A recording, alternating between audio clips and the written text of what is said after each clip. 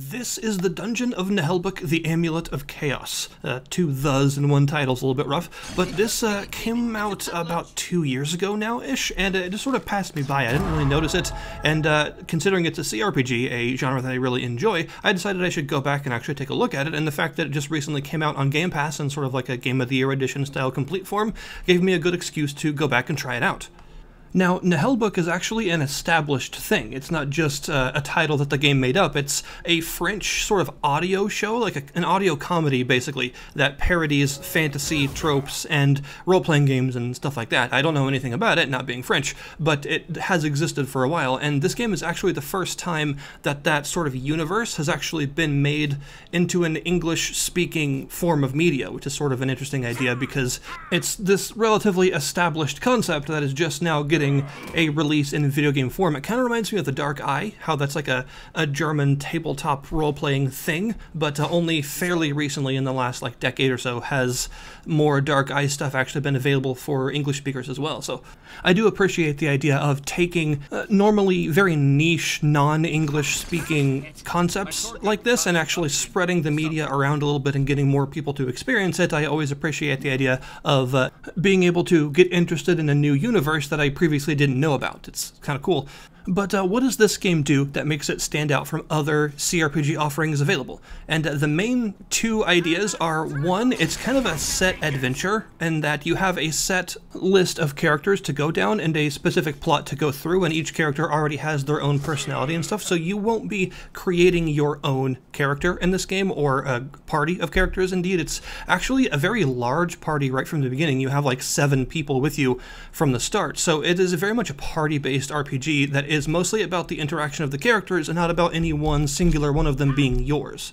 And of course, the other conceit that makes it a bit different is it doesn't take itself seriously at all. This is very much a parody universe, so this is of course a parody RPG. Now, whether or not you find that thing endearing or funny is very much up to you. I can't really comment on everyone's sense of humor. You know, humor is very subjective. For me, I found a lot of the dialogue kind of falls flat because a lot of it is based on a lot of jokes that I've heard before elsewhere. You know what I mean? A lot of like Terry Pratchett kind of stuff, and as much as I love Terry Pratchett novels, I appreciate them in their original context, and that sort of style of humor elsewhere can sometimes feel like it's being a little bit too self-referential and self-aware in a way that kind of loses the funny for me. Although I don't find very many of the characters funny, I do admit that I do like the wizardess and the dwarf. I think they're actually both pretty funny and very well voice acted. The voice acting in this game is very much a mixed bag. There are some characters with really bad voice acting, but it's the kind of bad that I think is on purpose. It's like that B-movie silly voice acting. I'm pretty sure it's supposed to be kind of not great.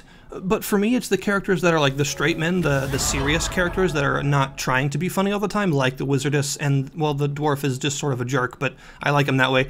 And it's those characters that I think are actually the best, because their voice acting is really solid, and their lines can actually be pretty funny sometimes.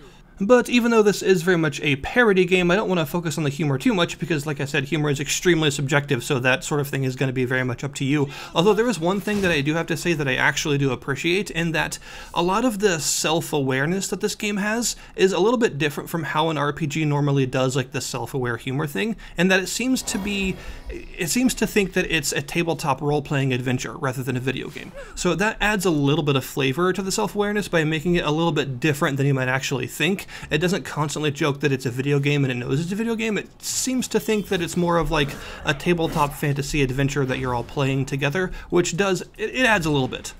However, this is a very combat-heavy RPG, as in this game is entirely combat-focused. Normally, in CRPGs, you have a lot of different routes around your problems. You could pass various skill checks like diplomacy and thievery and intimidation and all sorts of things like that to solve your problems in various roundabout ways, only occasionally getting in combat when those things fail, or you actually feel like it, or you're forced into by like a bandit encounter or something. But in this game, combat is your main modus operandi. It's the main way that you actually go through the world. There aren't really any like dialogue skill checks or anything like that. Like I said, the role-playing aspect kind of takes a back seat since all of the characters are established people with established personalities already. None of them are created by you. So instead of being about dialogue trees and skill checks, it's more about the sort of adventure of the collective party and all of the battles that you get yourselves into. Luckily, for something that you're doing for the majority of the game, the combat in this game is actually pretty good. It uses a pretty standard turn-based, chessboard-style, grid-based combat system. One of the strongest aspects of the combat is actually the arenas themselves, because you are going through some pretty fun environments, lots of the dungeon itself is really weird. It's almost like a tourist trap, so you have a lot of very odd places to fight, like big bars and foundry-looking places and ice skating rinks, goblin ice skating rinks specifically. So there's a good variety of actual arenas to do the fighting in, and there's also there's a heavy focus on movement and positioning. Now, movement is always a big deal in a turn-based RPG like this, because positioning your characters in the right way to flank enemies and not get flanked themselves is obviously important, but it's a little bit more important in this game because, well, for one, the first thing that's a little bit odd is that when you move to a square, you actually have 8 different facings, so that whenever you move, you can move an arrow after you're done to face 8 different directions on every square, and of course this determines things like backstab bonuses and flank penalties and things like that. So there's already a bit of extra positioning complexity there because of those 8 facings on every tile. But there's also a lot of destructible terrain and things, stuff that acts as either partial or full cover, kind of in like an XCOM remake style, and you can actually destroy a lot of stuff like crates and tables and things of that nature with spells or explosive attacks like bombs and some other things, and sometimes there are just like very large enemies that can barrel through stuff and destroy the area, and suddenly that thing that used to be cover isn't anymore. There's also a lot of skills that move enemies and yourself around, various charges that do more damage the longer they charge, or skills that push and pull enemies in various directions. And the game actually gives you an example in the tutorial of something that you should do as often as you can, because it's very powerful. It's definitely an effective strategy, which is to position a couple of your party members near an enemy so that if that enemy were to leave their range, they would get attacks of opportunity against them. And then you use like a spell or a skill to push that enemy out of the range of each of those people, so they automatically get attacks of opportunity, and you get the damage of the attack that moved them and the damage of both of the characters that were standing near them. They get those free extra attacks, and it all adds up to like a big combo. So movement in this game is very important. Each character is a specific class, by which I mean that's literally their name. They don't have individual names. They're named stuff like the Elf, the Ranger, the Wizardess, and so on, so everyone has their own specific roles already chosen for them. But one thing that I do really like is there's quite a lot of character development by way of like skill trees and stuff, because if you're going to have characters that are already set classes, you should at least make those classes really customizable or have a lot of stuff that you can give them to make them more interesting, right? So in this case, they've actually done a really good job of that, because not only do you have loot, and of course everyone can wear different kinds of loot and wield different sorts of weapons and rings and amulets with various magical effects and things like that you can find, as well as consumable items you can put on your belts, like potions or throwing hens, which are exactly what they sound like. But every time a character levels up, you actually have several different skill points that you can put into their stats, so like strength and dexterity and all those things. So you do, even though they are set characters, you do get to individually level up their stats, which I do like. But the big thing is, whenever you level up, every character gets 1 active and 1 passive skill point, and each character has 2 quite expansive skill trees, 1 passive and 1 active, that allows them to go through various tiers as they put more and more points into the tree and unlock further and further stuff. So there's a really good amount of stuff, just a lot of things that you can customize about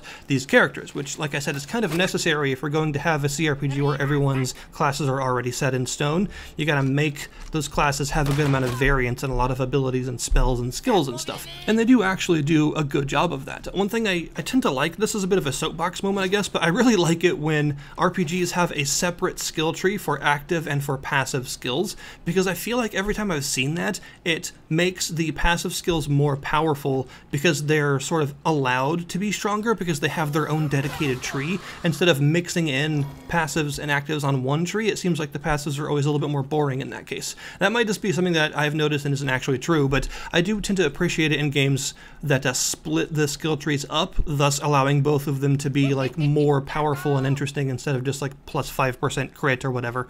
So, given that the combat is most of what you're going to be doing, it is nice that the characters are as customizable and have as many abilities that all synergize with each other and stuff as well as they actually do. They've clearly put a lot of thought into the combat system of this game. Considering it's the thing that you're mostly doing, it makes sense that they have fleshed it out quite a bit and based most of the development and most of the gameplay loop around actually doing this combat.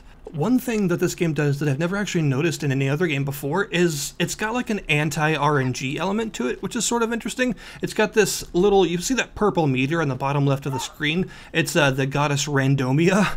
Basically what happens is every time something bad happens to you, like you get a critical failure on a roll, or one of your characters goes down, or just something like that happens, this gauge fills up.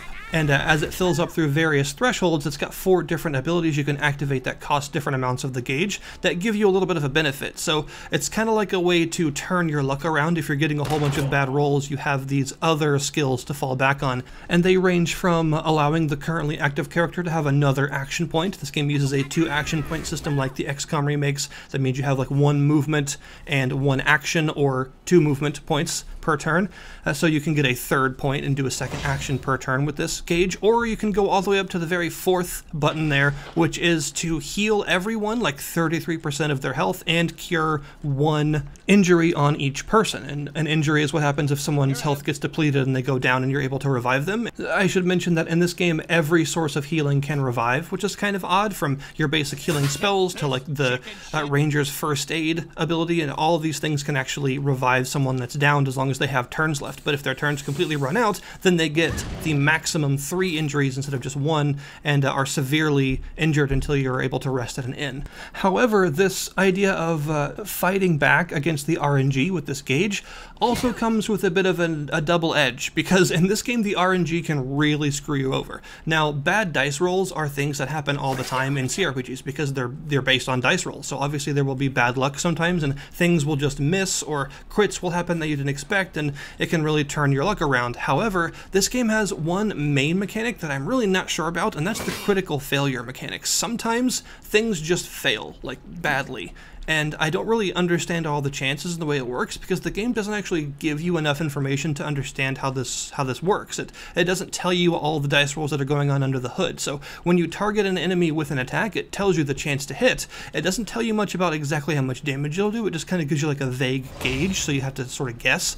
But there's also a critical failure chance on almost every single action, but the game doesn't tell you this. And critical failures are very bad. They could involve your character just falling over and being stunned for a turn, or hurting themselves on accident and totally missing an enemy. They can involve all sorts of really negative things, and there are even some enemies that actually enhance your critical failure chance, make it even more likely, but again, this is never told to you. And it is really frustrating to do very poorly on a combat encounter, not because you didn't use the right tactics or you didn't position yourselves properly or fight intelligently, but because you just got a bunch of random critical failures out of nowhere and just destroyed your own team on accident. It is very frustrating sometimes, and I don't like the fact that the game doesn't really properly communicate all these chances to you, because if you're going to have chance-based systems like this, you got to tell the player what the chances are, or else it's not really risk-reward, because they don't know how much they're risking in the first place. But aside from that, a bit of maybe an over-reliance on certain random elements, the combat is genuinely fun in this game. You know, it does get frustrating sometimes because random rolls can just really be against you for no reason all of a sudden, but it's usually not so egregious that it totally ruins combat or anything like that. Exploration is pretty fun in this game because there's a good amount of stuff to explore. The dungeon is really well realized. In fact, all in all, I think the art style of the game is really nice. You know, whether or not you appreciate the like silly characterization is up to you, but I do think that quality-wise it looks good. It's very colorful, the environments are nicely detailed, the actual animations for the enemies and for your characters all have a lot of charm to them. It's got very nice animations, and this is compounded by the fact that there are a lot of enemy types in this game. There's like over 100 different enemy varieties for you to fight, which is always good from just a pure combat standpoint, because it makes sure the combat doesn't get stale, because there's always new stuff for you to learn and new things, new challenges for you to face. But it also means that that's a lot of animation work going into each of those enemies, so that's pretty impressive. I am definitely impressed overall with the visual style of this game. It looks nice, it's got a good character, a good charm to it. But really the point is, overall, it's just a fun CRPG with some really fun character development because of the pretty nice in-depth leveling system, and a lot of good combat to do with a lot of enemy variety and arena variety to spice it up. So it does the CRPG thing pretty well. Whether or not the humor falls flat for you is going to be up to you, but aside from the humor, I think it's a solid game. You know, it does everything that a good like dungeon crawling experience needs to do well enough to actually have a good time. So I'll link you below to the Steam store page in the description below this video if you want to check it out. It is also just recently on Game Pass, so if you do have Game Pass, you can check it out there right now. Thank you guys very much for watching, and I'll see you next time.